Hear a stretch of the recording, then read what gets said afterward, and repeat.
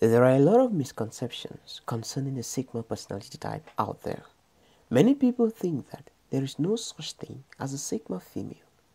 To such people, the Sigma personality type is an attribute that should only be attributed to men and not women.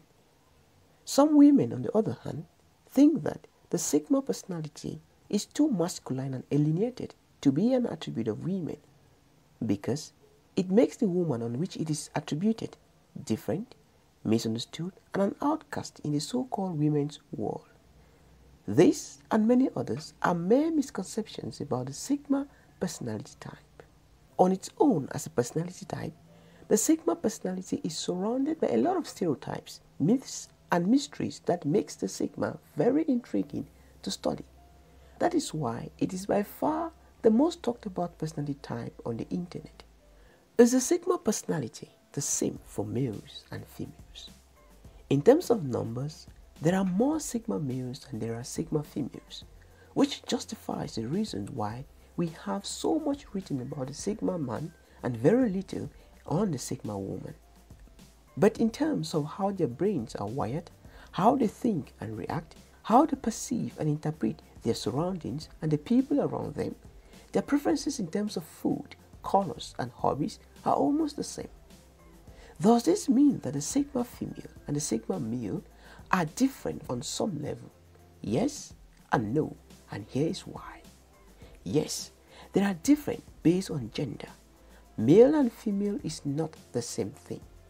You may be wondering if sexual orientation also makes them different.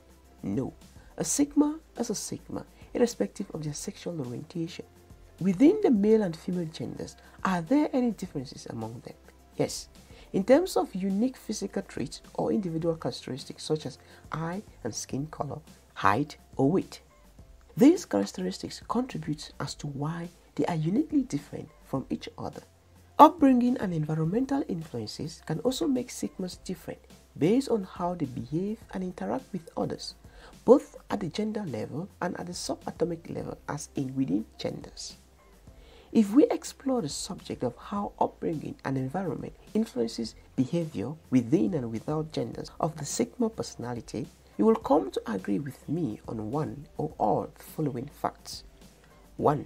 That some Sigmas, both men and women, may prefer bright colors instead of their stereotypical dull colors because they were raised or they lived in an environment where vibrant colors were considered a thing. But because Sigmas are who they are, some will still prefer the less vibrant shades of those bright colors. 2. That some Sigmas may appear as extrovert and socialize with others for longer periods and still manage to hate chit-chats.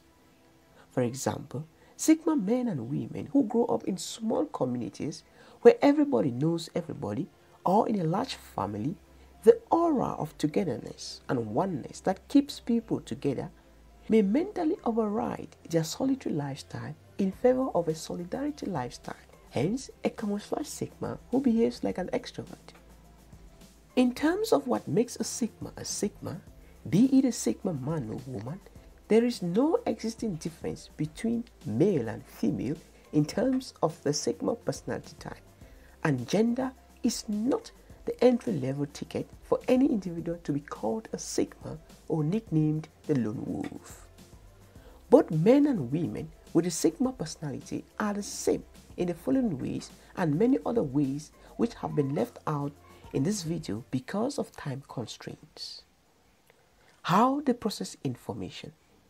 Sigma men and women process information in the same way and follow the same pattern of information acquisition and interpretation.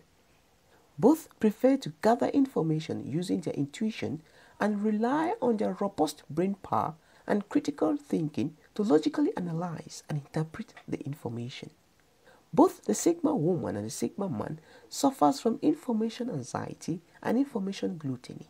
They want to learn everything and want to do so as quickly as they can, even at the detriment of their social lives.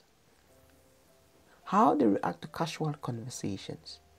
Both the Sigma male and the Sigma female cherish conversations that gives them the opportunity to know the other person better, learn something new, and establish meaningful social connections.